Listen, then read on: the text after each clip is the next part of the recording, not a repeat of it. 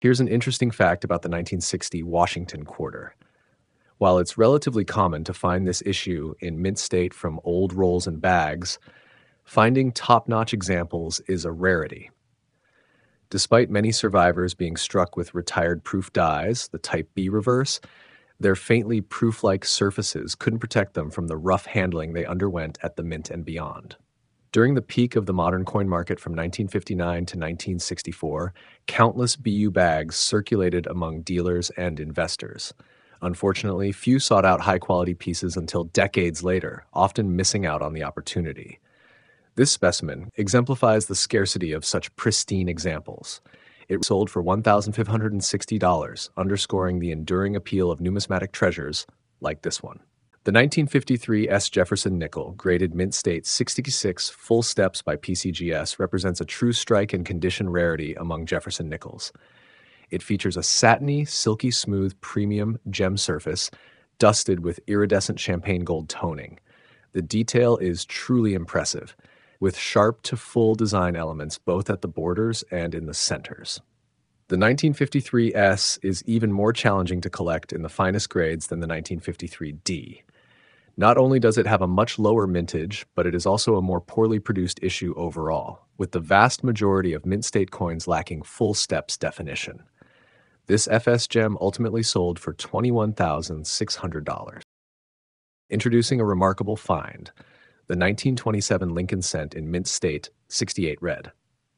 According to NGC, while this issue is readily available in fully red gem condition, the population drops rapidly above the grade of MS66RD. While some coins may exhibit less than full strikes, this is not a major concern with the 1927 P cent, and collectors should aim for nothing less than a sharp impression. This elusive specimen found its way into the hands of a lucky collector, fetching an impressive $84,000. Presenting the 1942 D Washington quarter in mint state 68. Surprisingly, the Denver Mint struck a number of quarter dollars comparable to the production of 1941, despite the rapid buildup of America's economy during this time. It's possible that the agricultural sector, a significant component of the Denver Mint service territory, was not as greatly affected by the production increase typical of both coasts. 1942 D quarters were notably well made compared to those from the other two mints, a trend often seen during the war years. Gems are plentiful, with even a fairly large number of MS67 examples available to advanced collectors. This superb gem recently sold for $4,226.40, representing a prized addition to any numismatic collection. The 1932 D Washington quarter, graded mint state 66 by PCGS, is one of the two key dates in the series. With a mintage of 436,800 coins, it has the second lowest mintage in the series.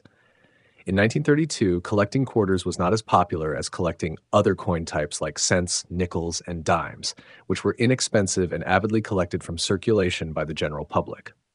Numismatic demand for quarters developed significantly after World War II, and most survivors were culled from circulation by 1960. Today, the 1932 D is scarce in lower mint state grades, but not truly rare. However, it is considered the prime condition rarity of the series, in gem or better condition, and is even rarer than the lower mintage 1932 S at that grade level. The present coin was the first example certified in MS66 by any grading service. The surfaces are exceptionally clean and free from the abrasions that typically plague this issue. The reverse is mostly brilliant, with hints of olive copper at the lower rim, while the obverse tells a different story altogether. It sold for $74,400.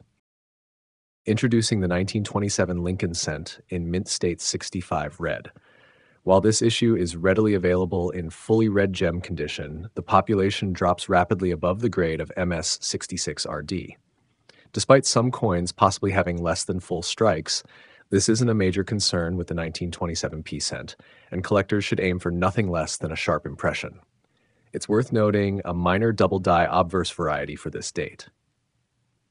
Although not especially distinctive, the scarcity of such varieties for this decade has made it a desirable addition to collections. Don't forget to subscribe to our channel for more captivating insights into the world of numismatics. Thanks for watching, and happy collecting.